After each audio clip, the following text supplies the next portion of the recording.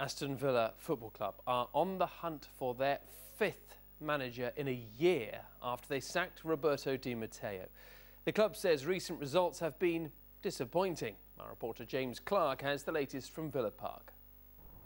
Well, yes, it was just 4 years ago that Roberto Di Matteo was lifting the Champions League trophy with Chelsea, but this morning he was sacked by Aston Villa, a club that he's only been at since June.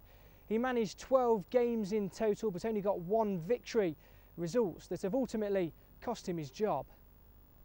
We know that it's going to be difficult, it's going to be a job where we have to turn things around.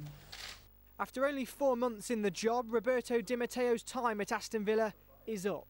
Just one league win all season has left them 19th in the table, and a club desperate to get back into the Premier League have found themselves struggling in the Championship.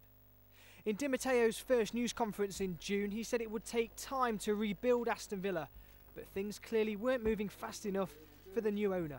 It's going to take, it's going to take a bit of time to sort the team out, and as you know, in football it's a process. We also know that we want result yesterday rather than tomorrow. So, that's my job, and I will do everything that I can to get a competitive team on the pitch that can fight for promotion. Everyone knows Robert did very well in Championship, very well in Premiership and European Champions. He has great experience, and I have to admit he's the most intelligent coach from all I have known. I'm sure he's the right one. So just 16 weeks later, why the change of heart from the owner? Well, after Roberto Di Matteo's sacking this morning, Dr. Tony Gia said it was a difficult decision for the board to make, but we'd rather make the decision sooner rather than later. We all need to learn and not repeat the mistakes again and again.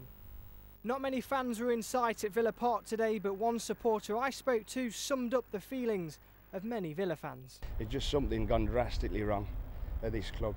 And it's been that way probably for the last 3, 4, maybe 5 years. It's been on a downward spiral. A 2-0 defeat away at Preston at the weekend brought Di Matteo's reign to an end, stretching their run without a win to 9 games.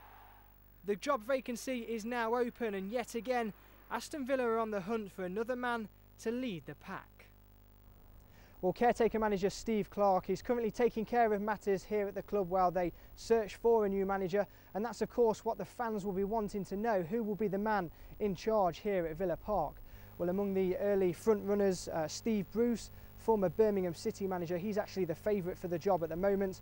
Others in the frame include former Walsall manager Dean Smith and Huddersfield's David Wagner. But I think it's fair to say that whoever takes this job is a huge task ahead in trying to keep Villa afloat in the Championship. And of course their next match is a big one after the international break. That's here at Villa Park against local rivals Wolves. James Clark reporting there from Villa Park. Well, we'll have the rest of the Championship action later. Now though to the Premier League, where all three of